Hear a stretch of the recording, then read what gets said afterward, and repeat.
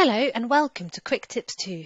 Today I'm going to show you how to connect your TP-LINK Kasa smart light with your Alexa Echo device.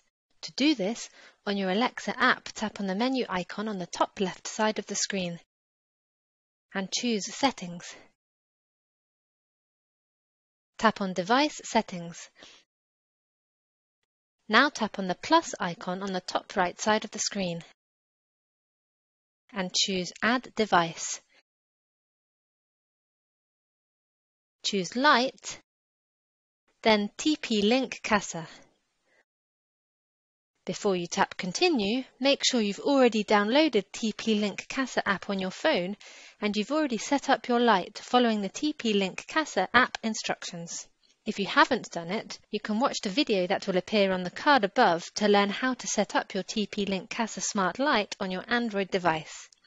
Tap Continue if you've already completed this step. Tap on Enable to use. This will enable Kasa skill on Alexa. Now put the email and password you created for your Kasa app. Then tap Authorize. Now close the window and tap on Discover Devices.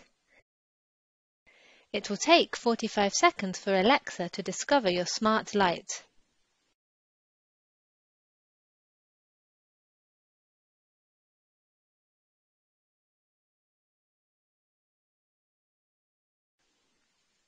As you can see, a light has been discovered.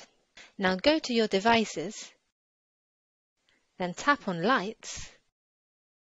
Here you can see that my smart light is called Room 1. Tap on Room 1. Now you can start controlling your light using the Alexa app, such as dimming the light as illustrated.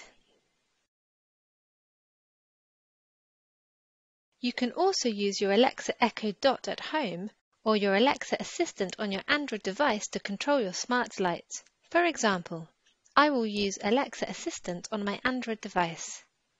Alexa, turn on Room 1.